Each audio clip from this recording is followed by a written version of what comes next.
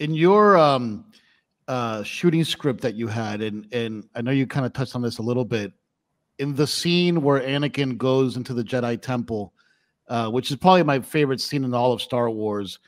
From a cinematic point of view, that shot and the music and the character and just all of that togetherness of 25 years of lore coming into one picture of Anakin walking into the temple with the clone troopers behind them. I mean, just thinking about it, I get chills. It's probably my singular favorite scene in Star Wars is that. It is a pretty nice piece of filmmaking right there. Yeah. It really is. It's a beautiful piece of. I'm getting chills right now thinking about it.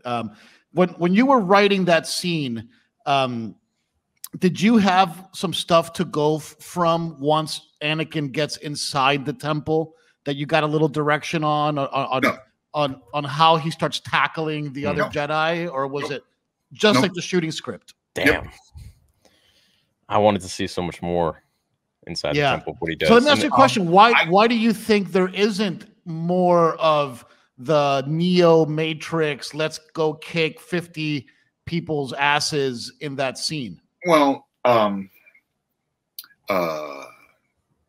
if I recall correctly, from the shooting script, the only actual confrontation with another Jedi he comes across is Syndralik, who was the lightsaber instructor. Yeah. In the video game, that whole scene is actually played out. You also added that bit in there on the front where I forgot his name. He comes to answer the door when Anakin's there, and Anakin, you wrote that Anakin just ignited his saber through his skull, and it was so dark. Yeah, I don't. So cool. I don't actually remember that line specifically, but that does sound like something I would do. Yeah. That's there. I did feel the need. It wasn't.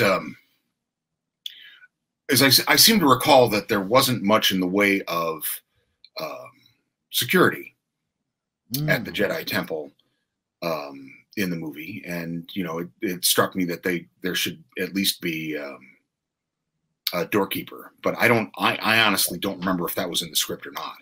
I mean, I wrote that 16 or 17 years ago.